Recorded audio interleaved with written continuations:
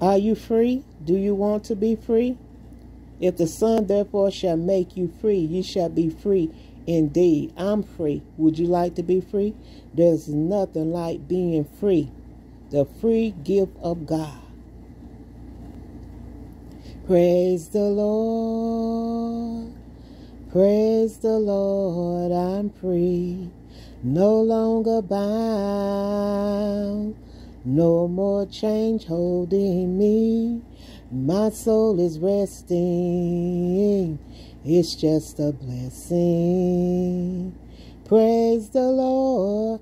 Hallelujah. I'm free. Praise the Lord. Hallelujah. I'm free. The only way that you can be free, I mean truly free, free from within, that freedom that flows like a river, that peace that passeth all understanding, is through Christ Jesus.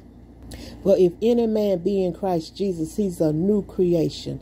Old things are passed away. Behold, all things, not some things, all things are become new.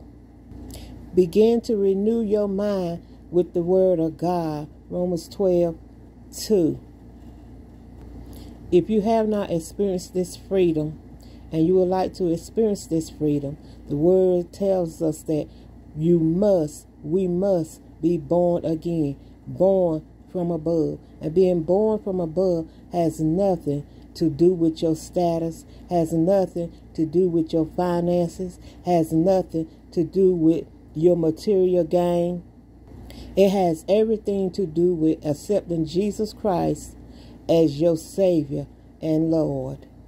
Just ask Him to forgive you for your sins, come into your heart, and save you.